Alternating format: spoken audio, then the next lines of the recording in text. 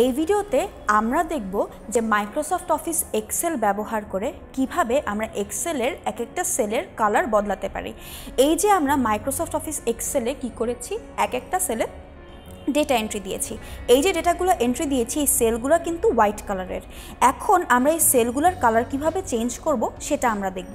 আমি এই সেলে ক্লিক করবার পরে আমি সেলের কালার চেঞ্জ করতে পারি।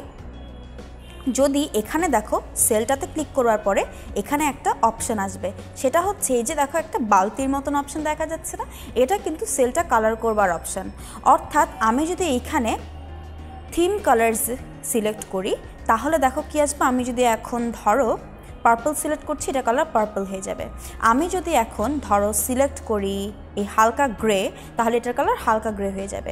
আবার ধরো এটার কালার আমি সিলেক্ট করছি হালকা ব্লু, তাহলে এই সেলের কালার কি হয়ে যাবে, হালকা ব্লু হয়ে যাবে।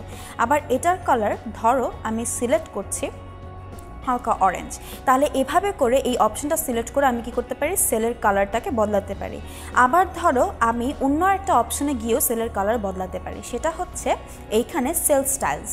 এইখানে গেলে দেখো আমার বিভিন্ন ধরনের অপশনে তারা কিন্তু বিভিন্ন কালার অটোমেটিক্যালি দিয়েই দিয়েছে। আমি যদি এখানে গ্রিন কালারটা সিলেক্ট করি দেখো, তাহলে সেটা গ্রিন হয়ে যাবে। আবার আমি যদি এখানে ধরো ইয়েলো কালারটা সিলেক্ট করি তাহলে সেটা ইয়েলো হয়ে যাবে।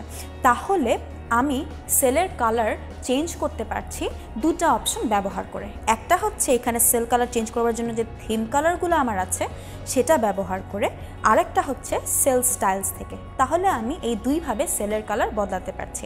তাহলে এই ভিডিওতে আমরা দেখে নিলাম যে মাইক্রোসফট অফিস এক্সেল ব্যবহার করে কিভাবে আমরা সেলের কালার বদলাতে পারি। তোমাদের জন্য আমার এখন টাস্ক হচ্ছে যে তোমরা মাইক্রোসফট অফিস এক্সেলে এরকম কিছু ডেটা এন্ট্রি দিয়ে ডেটার যে প্রথম হেডিংগুলো থাকবে সেই হেডিংয়ের সেলগুলোকে তোমরা কালার করবে, এবং কালার করে তোমরা সেটা স্ক্রিনশট নিয়ে আমাদের কমেন্টের মাধ্যমে সেই স্ক্রিনশটটা পোস্ট করবে, যেন আমরাও জানতে পারি যে এই জিনিসটা পড়বার পরে বা এই ভিডিওটা দেখবার পরে তোমরাও এটাকে ট্রাই করেছিলে। তাহলে এই ভিডিওতে আমরা দেখে নিলাম যে মাইক্রোসফট অফিস এক্সেল ব্যবহার করে আমরা কিভাবে সেলের কালারটাকে চেঞ্জ করতে পারি বা বদলাতে পারি।